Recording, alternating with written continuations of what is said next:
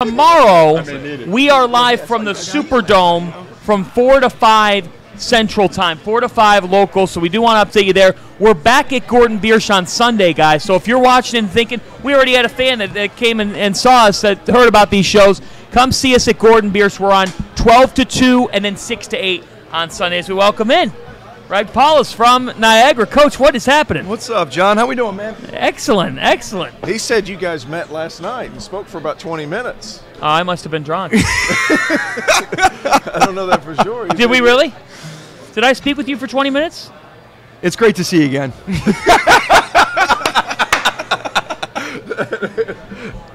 Jeff, did you just hear this? You're good, Did you just hear this, Jeff? You're good. Did he This is maybe the most epic moment of the week. Just go ahead and say. So Amanda's like, great to see you, Greg. Great to see you. Greg comes up and he's like, hey, I spoke to John for like 20 minutes last night.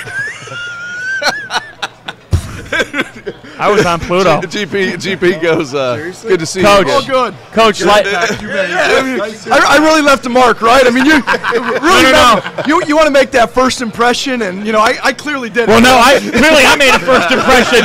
Lights were on, nobody was home. Big time. We talked for 20 minutes. Yeah. What state was I in?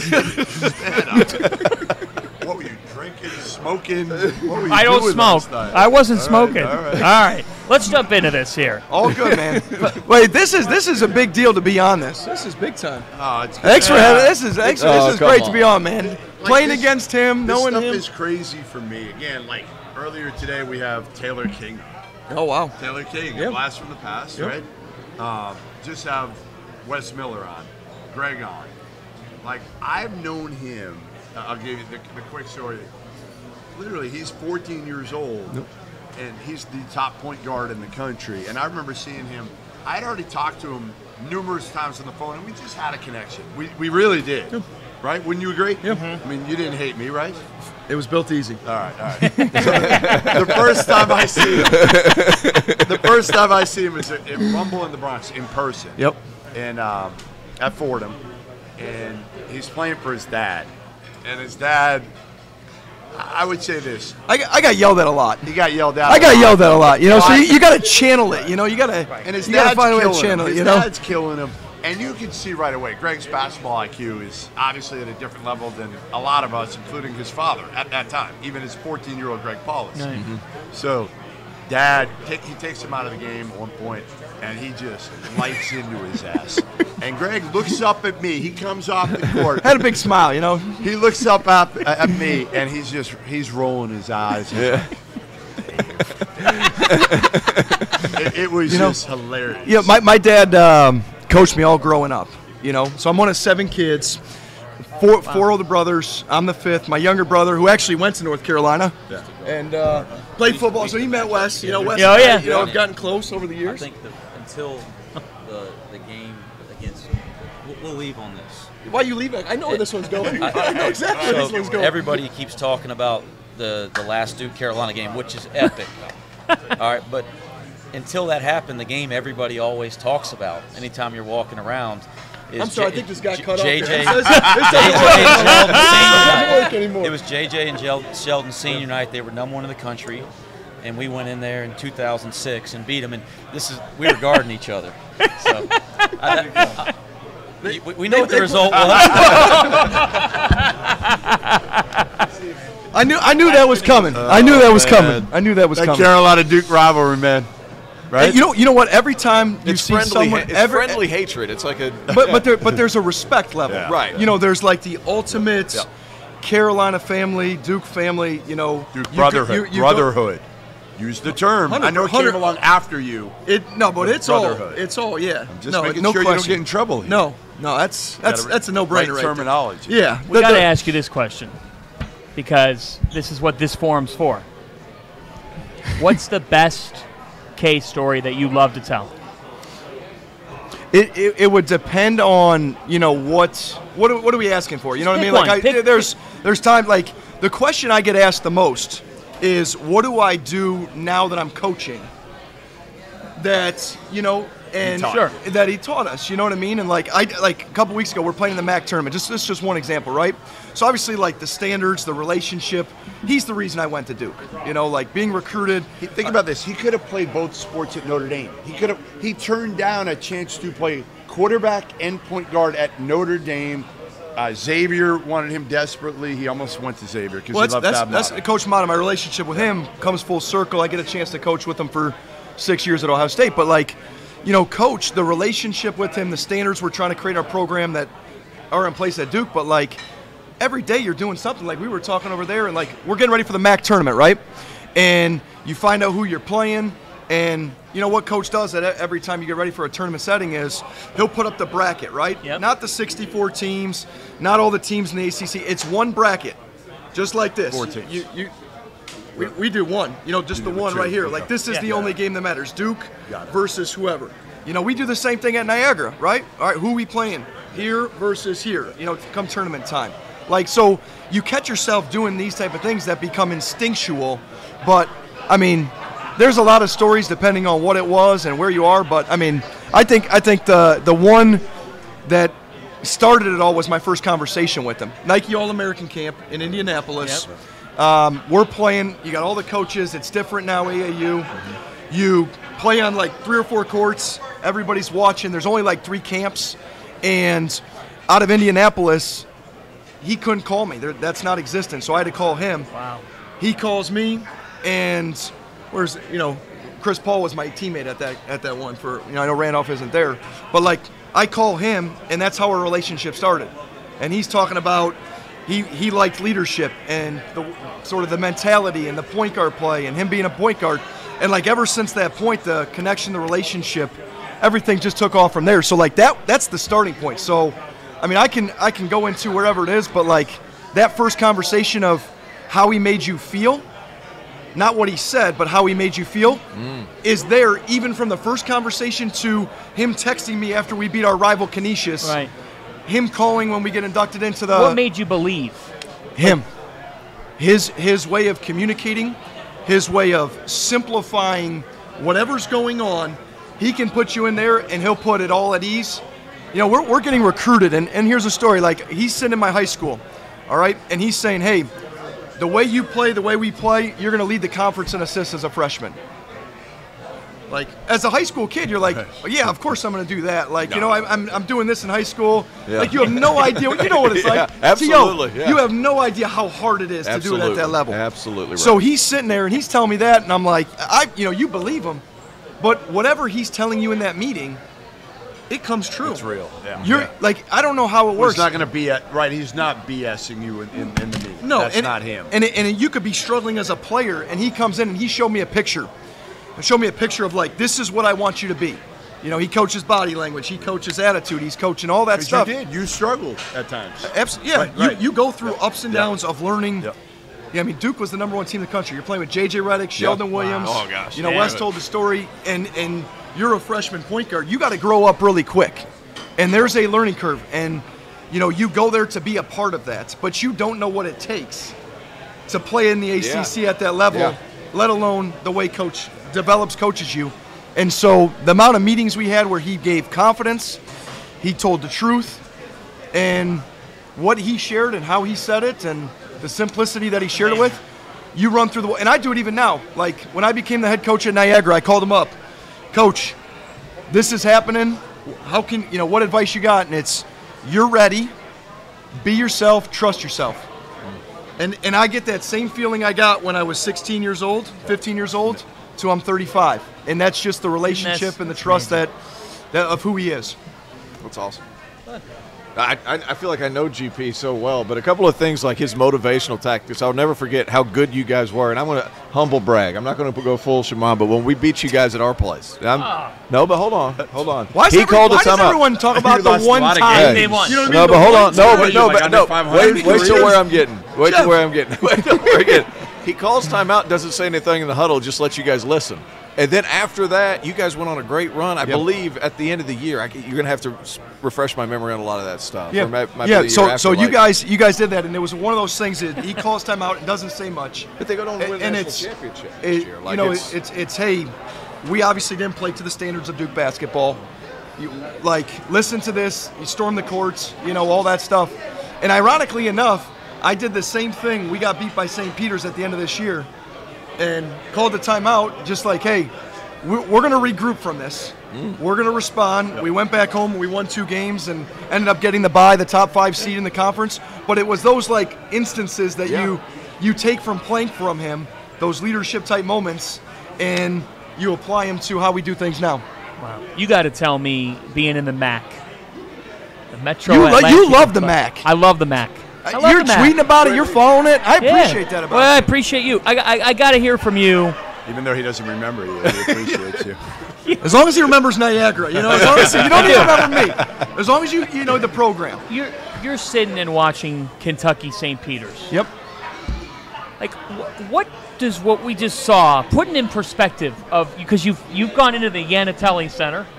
You just watched a team out of Jersey City, New Jersey, a campus that's 2 blocks out of the MAC, a conference that, frankly, the budget's not that anywhere close of the hitters that they just beat. What's it mean? What's your take on what St. Peter's did in your league? Yeah, I mean, it's historical. I mean, not just the Kentucky win, but Murray State.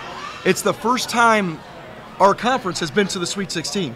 And then you put in, okay, now you got to go beat Purdue. And so you go to the Elite 8, and, I mean, what an incredible job. Shaw, St. Peter's, unbelievable run. But, from our standpoint, I think the coaches in the league were, I don't know if, they were going to be close. You know what I mean? Hey, they played that way all year. That's what they do. But it was awesome for the league, historical, and I think it just shows a little bit of how good our league is. I'm gonna get a little bit of personal here, because I can tell you I've known Jeff for 5-6 years. I don't think, Greg, I have heard someone talk about a coach or a player the way that I saw him the day after he had gone to your home. And to me, basketball is about relationships. Yep. I can't tell you how proud he is of you. Yep. He's no, that's true. That is. You got emotional with me. You got choked up. I'm doing it now. Honestly, you look at him and with your son. Yeah. It was cool. Listen, it's what it's all about, man. It is. It's about people. Life is about other people. Well, I know what you've gone through. Listen, it's your career, everything.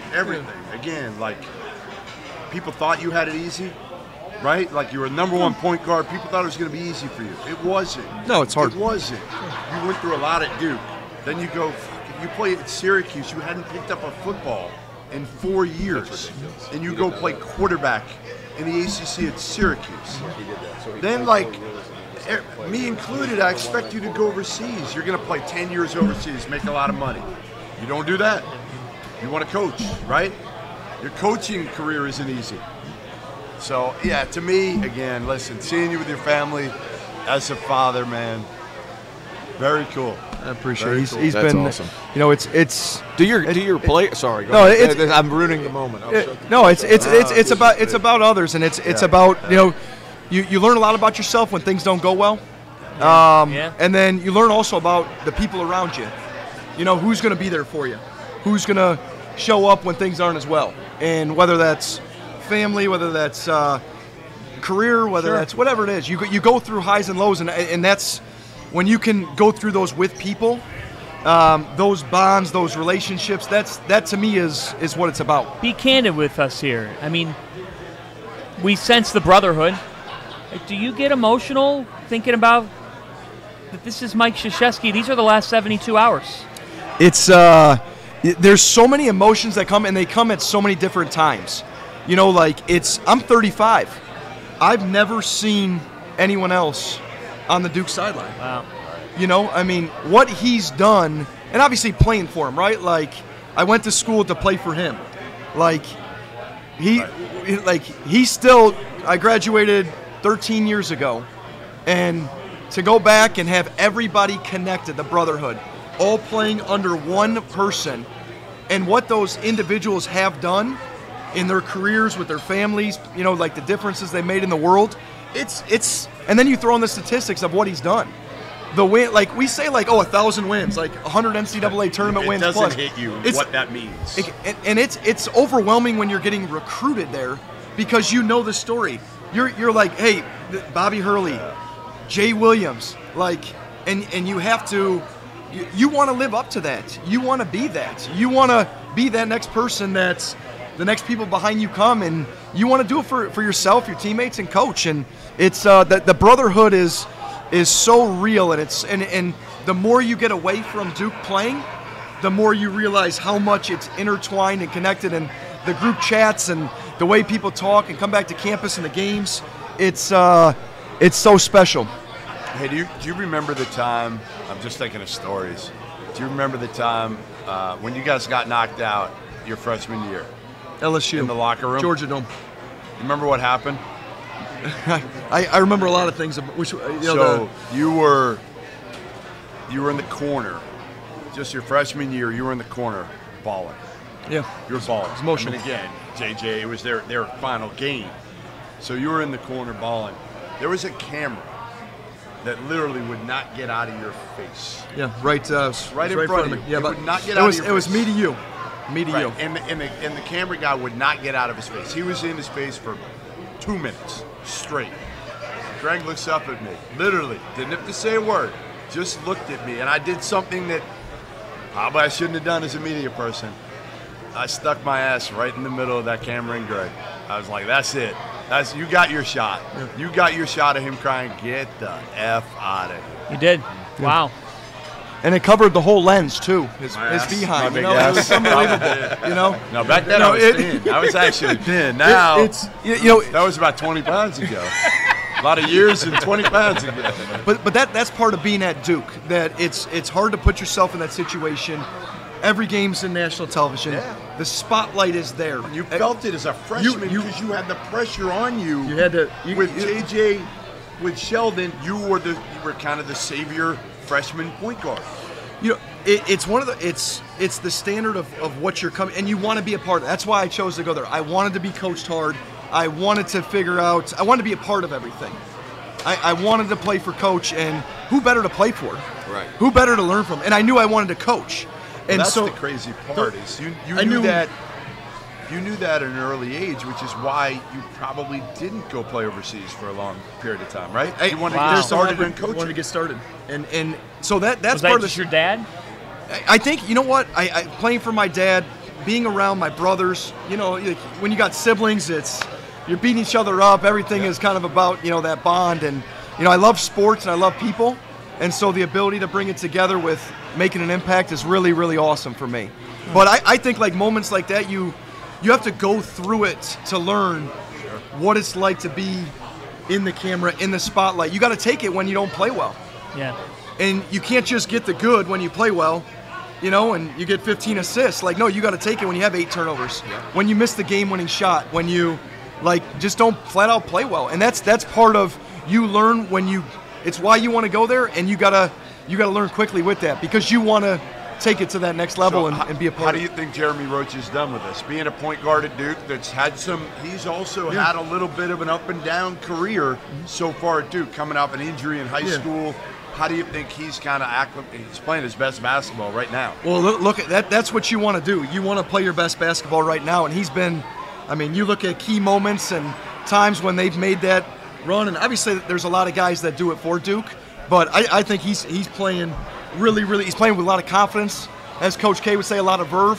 Mm-hmm. That's the way he describes and once you heard that a lot. That was something that is I say with my guys, and I sometimes I got to explain what that means. What's that? What does that look like, right?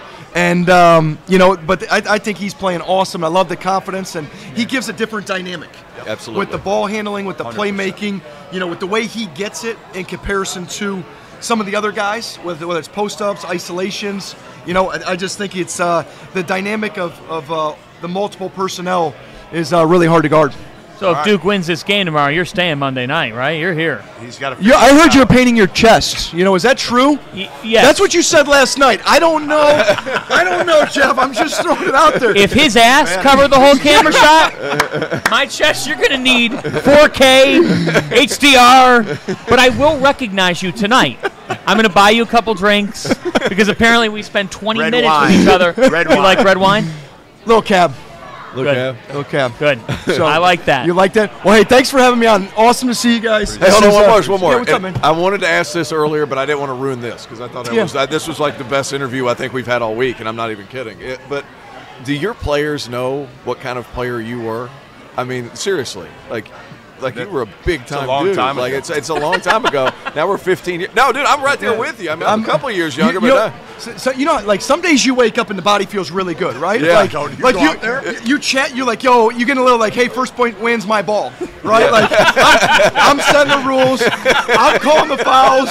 Like I'm not losing, right? That's fantastic. And then I'm gonna talk about it until the next time my body feels good, right? Like that's the way it works. which is once every 2 weeks. 100%. 100%. So we were actually down.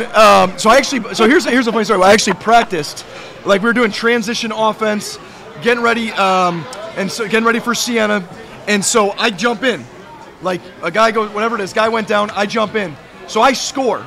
So I'm talking some stuff, like, all right, so I'm going again, like my body's feeling good. So I go again, I score again, all right. So then the next time I come in, I take a shot, I miss it, whatever. The guys get a good kick out of it. It was open. You know, and so the guys were making fun of the other players. Yeah. So then in order to like lighten the mood and mix things up, late February, early March, you try to keep teams fresh, you know, not just physically but mentally. Yep. So our coaches, I didn't know this. Our assistant coach was going through the scout, and the last person on the scout was me.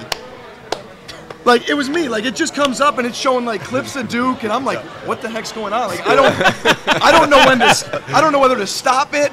I don't know if they're gonna show me. Are like, they watching? I mean, yeah, like they're watching and they're like, oh, like pretty, you know, lighting up. Everybody's fired up. Yeah. You know, like, awesome. So, you know, I didn't know if they were gonna like me get my ankles broke or. Yeah. So it was great, but it lightened the mood. But I don't talk about it very much. Yeah. You know, some of the parents and the families and that stuff. Don't but yeah. you know, Yeah. it's you know, something that's I use now as I coach and lead, but I'm not gonna.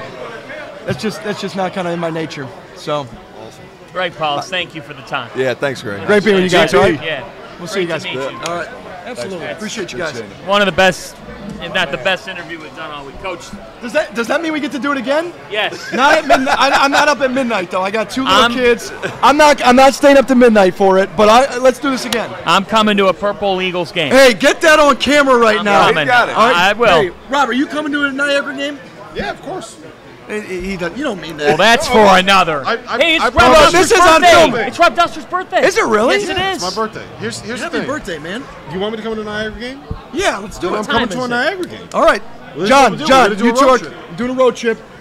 I invited myself on for the next time. You know, you guys need like a guest, like 15 people, you know, can't make it. I'll be the 16th. Here's the thing. You're saying this. You're saying this. How many times did I have to text you today just to get a yes? No, I told you I was coming at 7. I've been begging you for 48 hours to come on the show. I didn't want you guys to lose viewers, so hopefully you don't lose viewers. You know, John, you know what I mean? Hey, have we talked about what's more difficult, being a point guard or being a quarterback? Have we gone there? We haven't done yeah. that. Yeah, well, we we've talked about that? what's been more difficult is apparently. Now, here's the problem, Greg. Now I'm going to get myself in trouble. Uh-oh. Where's it I going? have a history of this, okay, Where are we of going? not recognizing. I don't know if it's a facial thing. I once blew him off. No, he doesn't say at a- hi to people. No, that's you looked me in do the eye and you know. saw me. Nah. Here's what happened. No, this is a true story. Apparently, I 2018 Final Four. It was that San Antonio? Yeah. It was San Antonio. We're at the Intersport party, right? And like Mark Titus is there. I saw him there last night. He's sitting there with Greg Oden and Tate Frazier and someone else from Ohio State. And Andy Katz is right there talking to him. And I walk by and I see Fanta. I'm like, Fanta, what's up, man? I put my hand out. And he looks at it, looks at me, and walks and goes and tries to introduce himself to Greg Oden. I would never He do looked that. at my hand. He looked me in the No, eye. I did and not. Walked over to go say hi to Greg Oden. That is a is true not story. what I did. Hey, everything exactly that what Doster happened. says, grain of salt. If you saw Grain of Greg salt. Oden, you would have shook his hand, and then you would have went. No, but I would have said, "Oh, great to meet you. Great problem to meet here you. is- Listen, I'll be right back. I got to go do something." I said, and then hey, I would've nice come to back. see you tonight. Always I said, got to go. Nice to see you, because if you say meet, you you don't know if say your paths see. crossed before. Yeah. When he turns to Terrence and goes, I don't know what Fanta's talking about. I spent 20 minutes with him last night. That's how out in left field I was. I don't even remember seeing him. Who, me? Last night? No, You, him. Oh, him. Paulus? He goes, talk for 20 minutes. He says, "Hey, I'm John Fante." I'm not sure what night. He must have seen somebody that looked like me. You sure it wasn't Drew Carey? Fanta was on one last night. Yeah. Fanta was on one last night. Greg comes up to me and he goes, "Folks, come meet me on Bourbon Street tonight." Last night. It's all good. Dirty things will happen. Hey, look, it's New Orleans. It's New Orleans. It's all good. Hey, I will. All right, it's his birthday. You guys are coming to Niagara. Who's his? Yours. I know. I'm gonna invite myself to come back on. All right, and then one other thing here. All right, tomorrow is Autism Awareness Day. Oh yeah. So just want to bring recognition. I know Pat Scarry and other coaches over the years have done the pin, gained awareness. When you look recognition. at this camera right here, when you watch a college basketball game and you see someone on there, that's a lapel pin, right? Yeah. Is that what it's called? Blue. You have the blue puzzle piece lapel pin on. That is the Autism Awareness one. They have it every day. I think it's every year. January 29th? Later in the year, yep. Yeah, later in the year. There was an autism awareness game, and I think that it was Pat and who was Tom Harrion. Yep, those two together. Yeah, and they really pushed that, and we've had Pat on the podcast before to talk about that, so it's a good cause. I'm glad you mentioned it. Yeah, absolutely. So we want to gain some awareness, so appreciate you giving me that chance to say that. All right, thanks for having me on, guys. All right, the Greg Paulus. The Greg Paulus. QB1, Greg Paulus, QB1. Yeah. Can you still spin it? What's that? Can you still spin it? You go long and we'll try. Keep going, Rob. I got you. Wait a minute. Hey, Dagan, All right, are we doing another giveaway tonight? Come we jump in the hot seat. We have to do a giveaway tonight still. Yeah, we got to do a giveaway. Let's get in the chat. Wait, I have a question for T.O. real quick. Where's the hot dog suit? I forgot it. Well, we never went back to the hotel. Yeah, can you get in the hot seat? Absolutely. Yeah, of course. Come on, jump in. We're not doing that. Get in the hot seat. We're not doing the hot dog suit. Yeah. He just.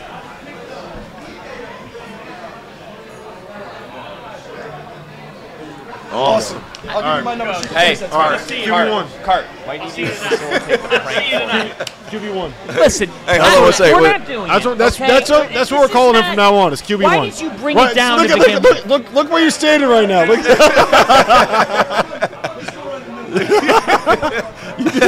Now hold on.